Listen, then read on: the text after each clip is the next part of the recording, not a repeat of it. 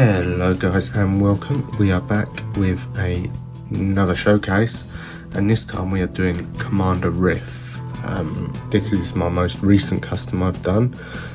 Some of you may have seen him as a quick cameo on the live stream that I did with Steve, but I'll go through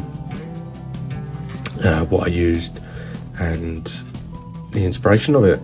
So Commander Riff, as he's styled after the heavy metal band Rammstein, so I thought, well, I've made him look like a heavy, so let's call him Riff, Heavy Riff. So yeah, I've got 3D parts on here, and what I'll do is I'll go through what 3D parts are and then how I've used them.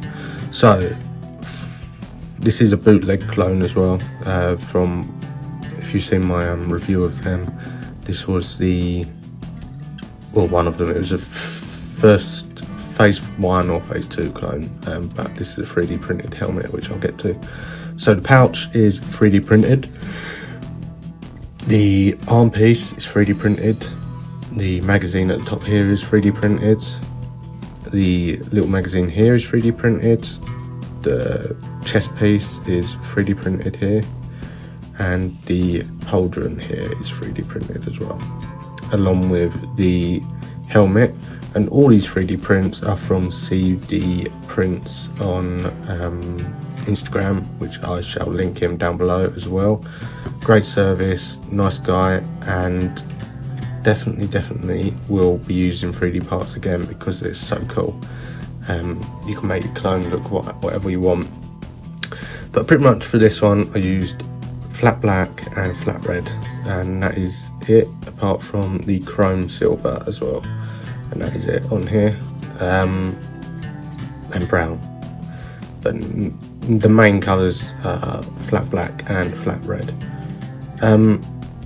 One thing with painting the bootleg clones is that the plastic is so bad that the paint is really hard to keep on the figure, so you have to do quite a few coats. This one, it seems okay at the moment. I just have to go over the legs a bit more, but it is bad plastic quality. But then again, they are really good for customs because they're cheap. But so we've got full head articulation with the 3D printed. So what you do with 3D printed is you've got a ball joint there.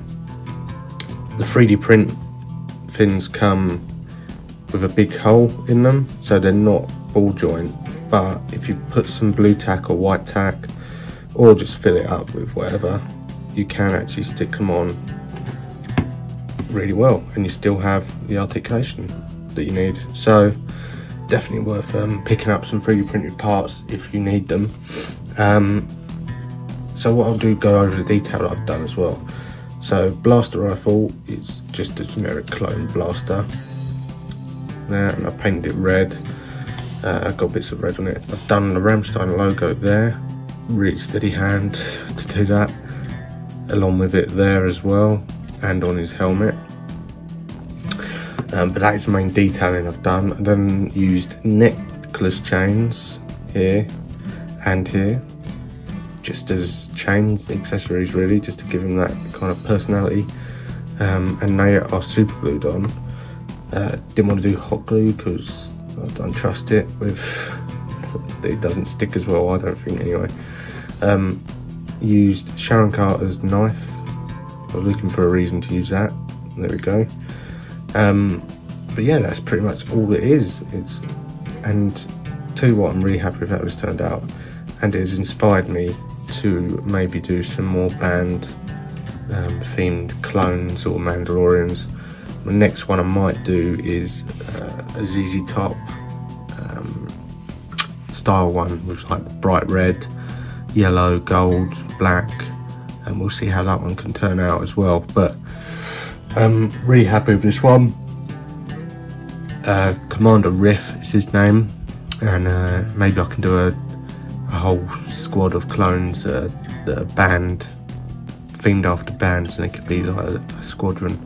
But yeah, I hope you've enjoyed, hope you like this guy, and stay tuned for photos at the end. Don't forget to like, comment and subscribe, and I'll see you next time. See you later. Goodbye.